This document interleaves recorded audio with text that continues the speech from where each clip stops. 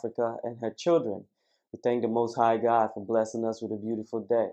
So today we're going to be talking about compacting. Okay, compacting is a very simple step that you take in your foundation phase, but it's very essential that you get it right. All right, because if you don't, then you could build all the way to the finishing, but eventually, and not too far down the road, you're going to be facing issues, possibly cave-ins with your foundation. All right, once you start putting weight on your foundation, you're going to start hearing hollow noises, and before you know, your building is caving in, and you're going to have to do everything all over again.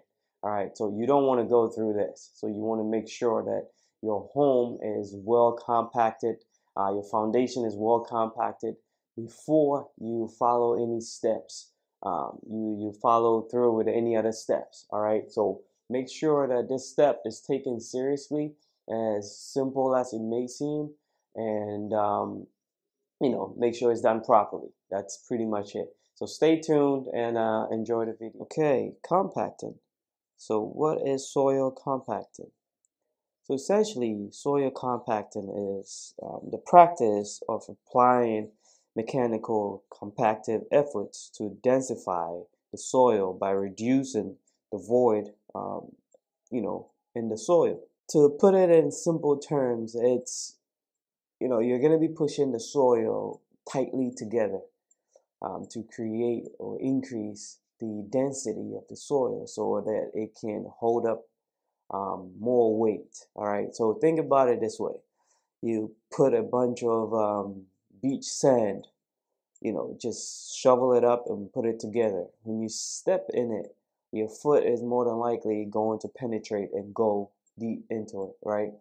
So when you think of the same scenario, but this time around, you have compacted it. You've put a lot of pressure, maybe your foot put all that pressure into it. So now it's harder, all right? So when you step on it, your foot does not penetrate the soil anymore because you've already done all of that, put all of that force on it previously to make sure that the soil is tightly, or the particle is tightly pushed together. All right, so that's essentially what you're doing when you fill your foundation with laterite or soil and you compact it. So the whole point of compacting is to push all that soil together, make it nice and solid and tight before you take any other steps. A badly compacted soil is only going to be a bad foundation, for your home. It's prematurely going to cave in at some point. When heavier set of weight is placed on that foundation, you're going to hear like hollow noises underneath your feet. And in worst case scenario, it's just going to cave in. All right, it's going to break, and the whole point of your foundation will be useless. All right, at that point, because now you have to break everything and try to fix it up again, and you don't want that to happen, after you've already constructed your home and you're living in it. All right, so that's why it's very important that you take this step seriously and make sure that a proper job is done before you seal the foundation up. All right. So the type of compactors that you would usually see in building homes would be the plate compactor or the roller.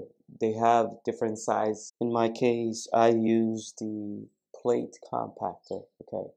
Now, if you're using the roller, it carries more weight. All right. So the difference between using the plate compactor and a roller, at the end of the day, it comes down to how the quality of work it can do, right? So the roller, the smaller size roller, or even the bigger size roller, will put more weight on there. So it will be tightly and firmly compacted, all right? In my case, I use the plate because that's the most that you'll find available to you in whatever area you might be. Not saying that the rollers are not going to be available. They are available, but they are not as common to find as the plate ones. The plate will get the job done. Only difference is you would have to do more passes, go back and forth many times to make sure you get that same firmness or density that the roller compactor will give you. All right, so I did use a plate as you see in my video, and the guy would have to spend all day just going back and forth, depending on the size of your home. If it's a very small scale type of home, then you're not going to be spending all day doing that. But if it's a bigger size home, then obviously you would need more time to complete that work.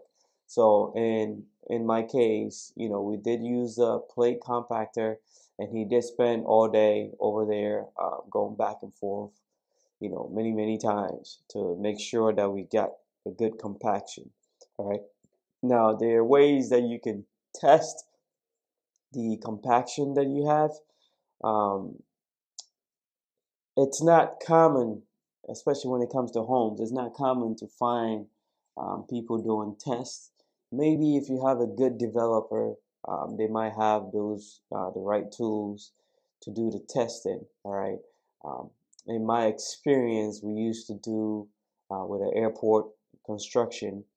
We used to do coring. All right, that's where they would bring an equipment to drill a hole in the compacted areas, and then that will be taken to their lab to test the density, and how tightly put together the the soil is. All right, so it can either be a pass or a fail, but they test it based on percentages. And in construction, usually they're looking for 95% or more um, compaction to give it a pass. All right, so but when it comes to home constructing your homes, it's a small scale. You don't have a airplane about to taxi or land on your home, so those kind of tests are usually not done. All right, but it's something that you can do if you have the means to make that happen.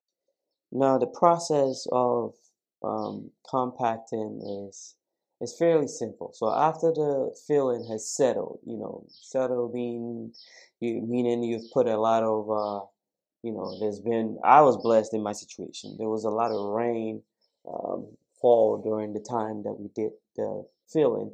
So the soil was able to settle on its own without me, having to water it every day and whatnot.